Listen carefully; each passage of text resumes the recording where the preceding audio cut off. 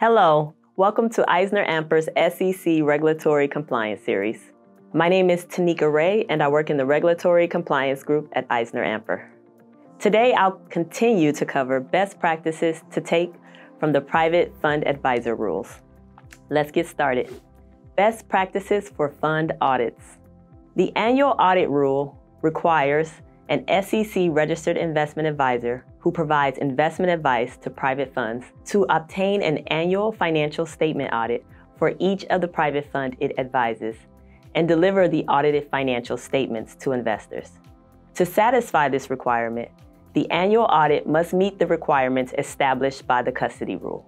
Under the custody rule, an investment advisor to private funds is deemed to have complied with the audit requirement if any such audit is performed at least annually and delivered to investors within 120 days of the private fund's fiscal year, prepared by an independent public accountant that is registered with and subject to regular inspection by the Public Company Accounting Oversight Board, often referred to as the PCAOB.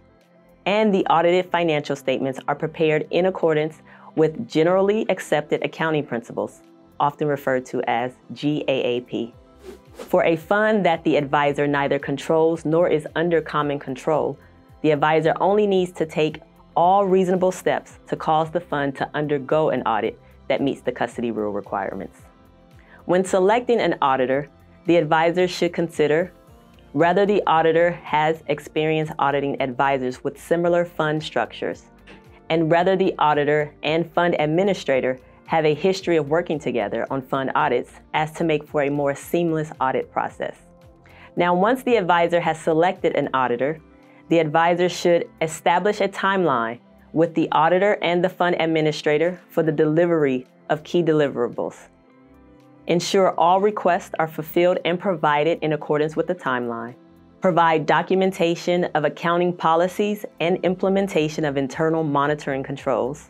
Have a valuation policy in place describing the methodology it uses to value its investments. Have in place effective monitoring systems to ensure the funds are operating in accordance with its business plans.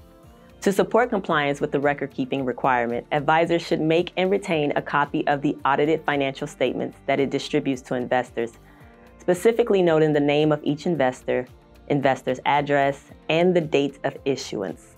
That concludes part 2 of best practices to take from the Private Fund Advisor Rules. Thank you for watching, and join me in the next episode in the SEC Regulatory Compliance Series. Again, my name is TaNeka Ray with EisnerAmper. I welcome you to connect with me on LinkedIn.